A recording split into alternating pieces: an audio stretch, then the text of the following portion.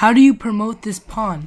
Right now, your pawn's at row 2, but you gotta get it all the way to the other side. Most people are thinking, that's easy. Move king here, and then go e4. Oh, that's not a good move. e4 seems like a pretty good move because it makes your pawn closer, but it's actually not. Because no matter what happens, if he plays the best moves, he's just gonna be, he's just gonna be stuck infinite loop at the back row, and it's gonna be a draw.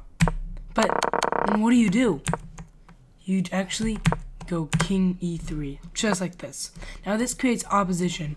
Opposition is when the kings look at each other and you do a move to make him go the other way. Or, that's not the right definition, but if he goes here and you flank him like this, making a red carpet, just like this, making so your pawn can't be captured on this red carpet.